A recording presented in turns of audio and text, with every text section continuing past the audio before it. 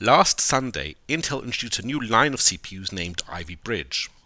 There's been a lot of discussion and buzz surrounding Ivy Bridge, but some of that discussion has been very technically involved. So, in the next couple of minutes or so, we are going to discuss in simple terms what is so important about Ivy Bridge and who this new range of CPUs is targeted at. Ivy Bridge is based on the Sandy Bridge architecture. This means that the building blocks that make up both lines of CPUs are very similar, and you can see that here. For example, the actual arrangement of the cores, the shared L3 cache, and even the memory controller are very similar. The most significant difference, which is not so easy to see however, is the size of the transistors. The size of the transistors in a CPU is very important because there are two basic ways to make a CPU faster. Either speed up the transistor or add more transistors by making them smaller. Pushing up the speed, however, is like revving up your car engine. There is a limit to how far you can push a car engine, and it will always produce more heat. The same goes for CPUs. Heat is a real issue with CPUs because processors are being pushed into smaller and smaller cases, so getting rid of that heat can become a real problem. That leaves shrinking the transistor, and that is exactly what is so special about Ivy Bridge.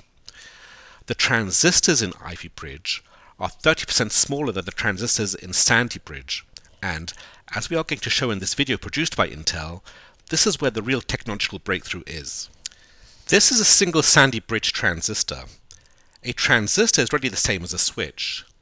These yellow dots over here represent the current flow when the switch is closed. The challenge with making very small switches, which are very close together, is that as the switches or transistors become smaller and more tightly packed together, the current meant for one transistor will leak to another transistor, and this will cause a computer to freeze or blue screen. This happens because electric current, like water, will always follow the path of least resistance. What Intel has done to combat this is to introduce what is called a tri-gate transistor. It's called tri-gate because whereas previously there was one path that the current flowed down, as you can see here in the Sandy Bridge transistor, in a tri-gate transistor, as you can see here, there are three paths that the current can flow down. 1, 2, and another one on the other side here. In other words, a tri-gate transistor significantly widens the path the current flows down so that the current stays on track and does not leak to an adjacent transistor. Now, this is extremely significant because the smaller the transistor, the less power the CPU consumes, and the more transistors you can fit in a given space, so the greater the processing power of that CPU. And that's exactly what we see in this graph here. This graph shows the time taken for different CPUs to transcode the same 5.95 gigabyte file. When we tested the Ivy Bridge i7-3770, represented by bar 7 here, against a Sandy Bridge i7-2700, represented by bar 8 here, the Ivy Bridge CPU was about 10% faster while consuming 20% less power.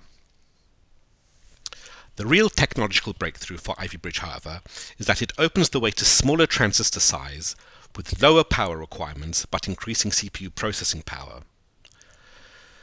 So who is this CPU aimed at? Well, as you can see in this graph, in highly multi-threaded applications, it's still not quite as fast as the 6-core CPUs with the Sandy Bridge architecture, or in fact, even the Nehalem architecture. So for applications which are highly multi-threaded, such as video rendering and transcoding, the number of cores is still more important than speed.